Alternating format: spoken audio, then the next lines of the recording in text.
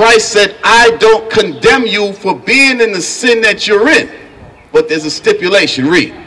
Go! He said, go about your business now and do what? And sin no more. And do what? And sin no more. That's called repentance. So you find out that you're in sin. You find out that wearing pants is unlawful. You find out that eating shrimp, crab, pork, and lobster is unlawful. Christ is telling you, okay, sin no more. That's the purpose of grace. That's the mercy that Christ brought. You understand?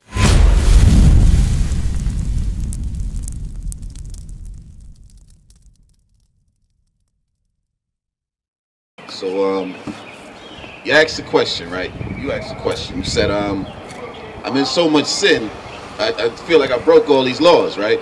Am I going to go to hell because you did it, right? What you got to understand is that we all sin, right? I want you to get Sirach. No, get John chapter 8. I'm going to show you a story in the Bible, right? John chapter 8, verse 4.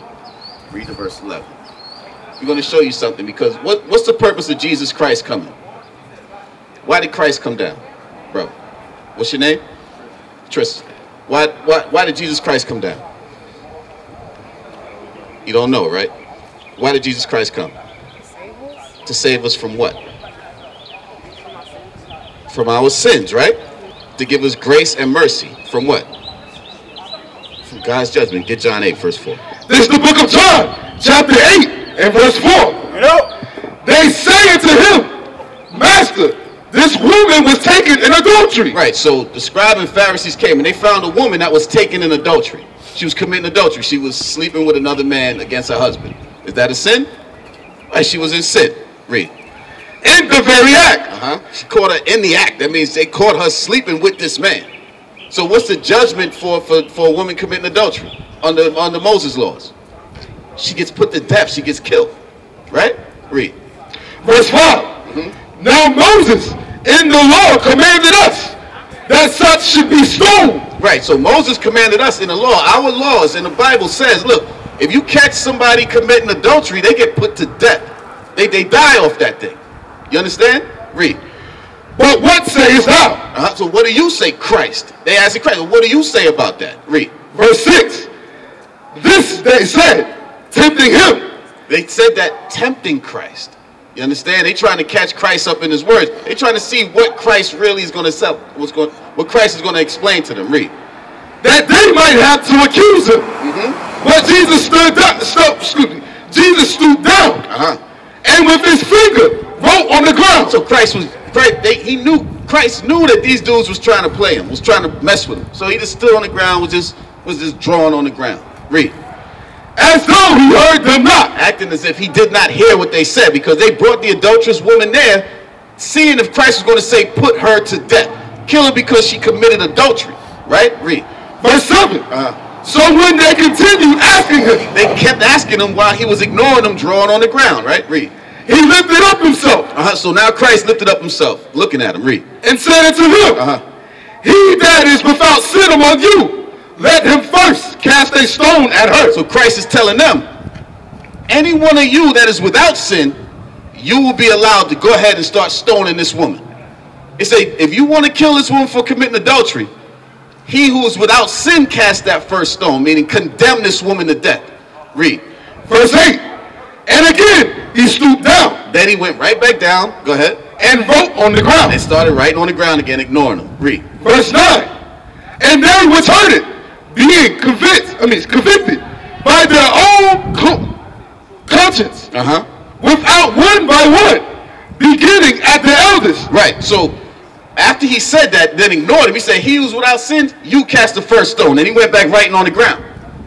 And then they started thinking. They was convicted. Why? Why were they convicted? Why was their conscience messing with them then? Because they was in sin as well, right? They knew that they either committed adultery or was eating shrimp, crab, pork, and lobster, or hated their brother. They was doing some kind of sin. So they was like, damn. So they all got up from the eldest first to the youngest, like, man, I got to get out of here. I'm not going to stone this woman. Read. Even unto the last. Read. And Jesus was left alone. So Christ was left alone. Read. And the woman standing in the midst. So the woman was standing in the midst. So now it's just Christ and that woman that they caught committing adultery, breaking God's laws, right? Which we all are in the midst of, right? Read. Verse 10. When Jesus had lifted up himself and saw none but the woman. So when Christ got up now, after ignoring the men, he realized they were gone, but all he saw was that woman. Put yourself in that woman's shoes now. All Christ saw was you, sis, or you, bro, or you, sis, right? Read. He said unto the woman. Watch what Christ says unto the woman. Read. Woman, where are those thine accusers? He said, where are the men now that was trying to put you to death because they caught you in sin? Read. Hath no man condemned thee? Has no man condemned thee? Because these men were trying to condemn her, right? She was like, well, where are they at? Read. Verse 11. Well, here's the point. She said, no man, Lord. She said, no man's here to kill me, Christ. Read. And Jesus said unto her, neither do I condemn thee. Christ said, I don't condemn you for being in the sin that you're in. But there's a stipulation. Read. Go. He said, go about your business now and do what? And sin no more. And do what? And sin no more. That's called repentance. So you find out that you're in sin. You find out that wearing pants is unlawful. You find out that eating shrimp, crab, pork, and lobster is unlawful. Christ is telling you, okay, sin no more. That's the purpose of grace. That's the mercy that Christ brought. You understand? He knows that we all in sin. Every single one of us here was in the midst of some kind of wicked sin, some crazy sin. We all ate shrimp, crab, pork, and lobster. You understand that? Our women all wore pants. We all committed adultery, fornication, smoked weed, did all these things. But once we found out what Christ was about, read verse 11 again. Verse 11. She said, no man, Lord. And Jesus said unto her, neither do I condemn thee. Christ does not condemn us for being in the midst of sin. We'll get condemned when Christ returns and we never repented. We never changed our ways. You understand? So you ask where you go when you die. Guess what? If you die in the midst of your sins, you're going to die forever. You're not going to make it. You understand? But read on. Go and sin no more. It says go and sin no more. That's the purpose of grace. We get one more? Let's deal with grace real quick, because this is the purpose of grace. Get chapter 6, verse 1, Romans 6 and 1, then Titus 2. Bring it out. This is the purpose of grace. We all have grace now. And all praises to the Most High. Y'all should be ecstatic to find out that you are the children of the Most High God. Right, You shouldn't be worried about the other nations, any other people, because they don't give a damn about us. Right. Did they care about us when they drove us over here on slave ships? When they rode us over here on slave ships on the boats? When our backs was getting beat? When our women was getting raped? When our men was getting pulled apart? Was getting murdered? Did they care? Did they care that we fill up the prison houses now? No, they create a society and a system set up to keep us in the prison, and they build more prisons. They're building more prisons than schools. Right. Yeah. Do they care about our plight? But we worried about if God loves them. Who loves us should be what you worried about. Because right now we on a planet right now, we're in a society, in a system right now where nobody loves us, but God loves you. Right. That's what you should be worried about, and turn to Him. His grace. It's the book of Romans, chapter 6 and verse 1. Read. Yeah. What shall we say then? Shall we continue in sin? Shall we continue to sin, go against God's laws, statutes, and commandments that the officer and that we bringing out to our people today? Read. That grace may abound. Because we have grace from Jesus Christ. Christ just saved the woman from being stoned. You understand? Because she was in the midst of adultery. He told her to sin no more, meaning don't continue in that sin. This is why I'm here. Read. God forbid. This is hell no. Do not continue in your sin. Read. How shall we that are dead to sin live any longer therein? How shall we that are dead to sins? We understand what sin is. So we kill off the old man and the old woman. How shall we remain in that same sin, knowing that the end, if we're caught up in our sin, is death? The purpose of Christ is to teach us grace. Read. Chapter 2 and 11. Titus. Is it grace? 2 and 11? Titus, chapter 2 and verse 11. Go ahead.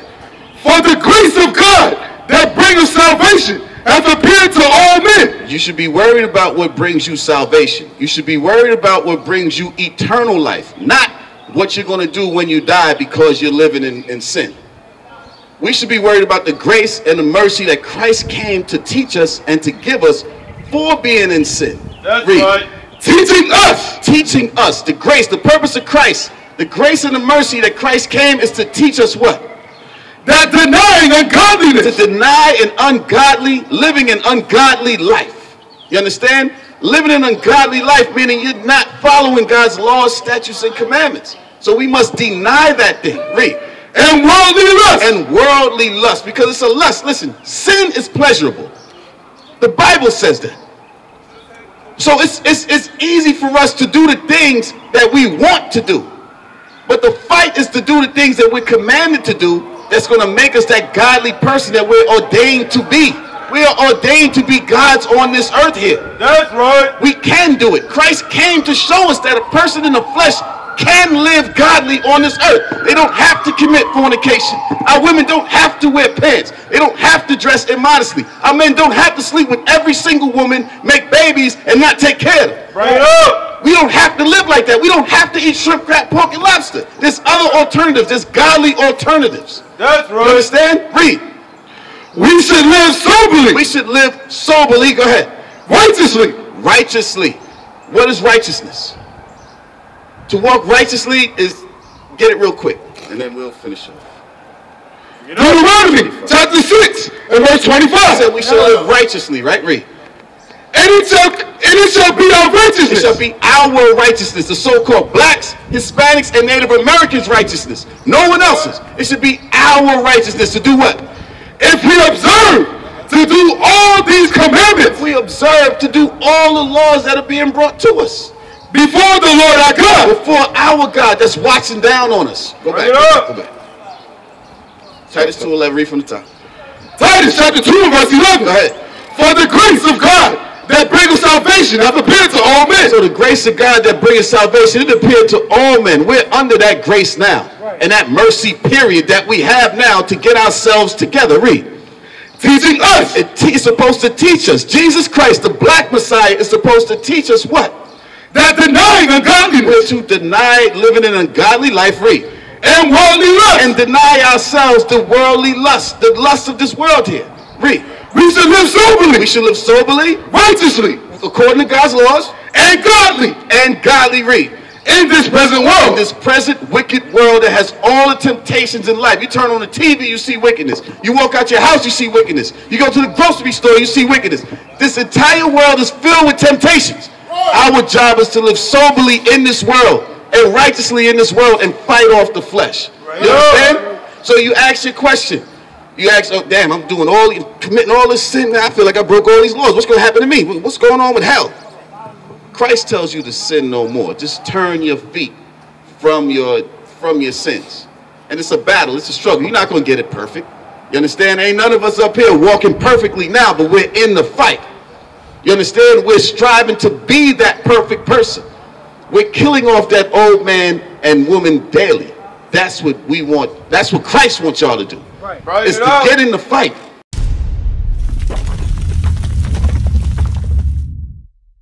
Now they will see the true men of God. We are not black men, we are the Israelites.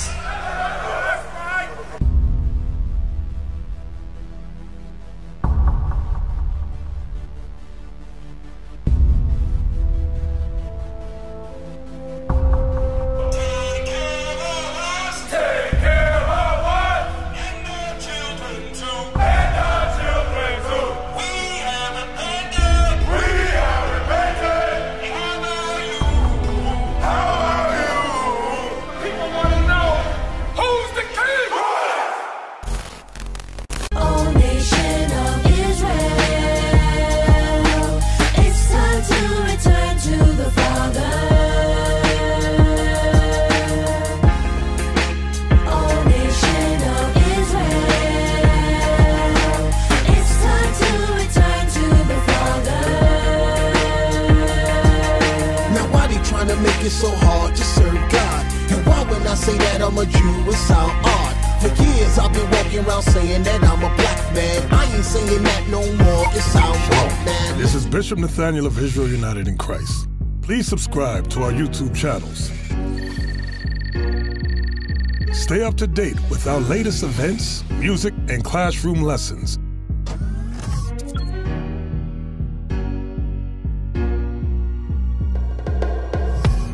IUIC plans to continue visiting different countries where this gospel has not been preached before. IUIC needs your help in pushing this truth.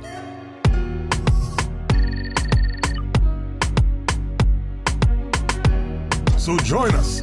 Subscribe to our Instagram, Facebook, Twitter, and podcasts, and stay up to date with us.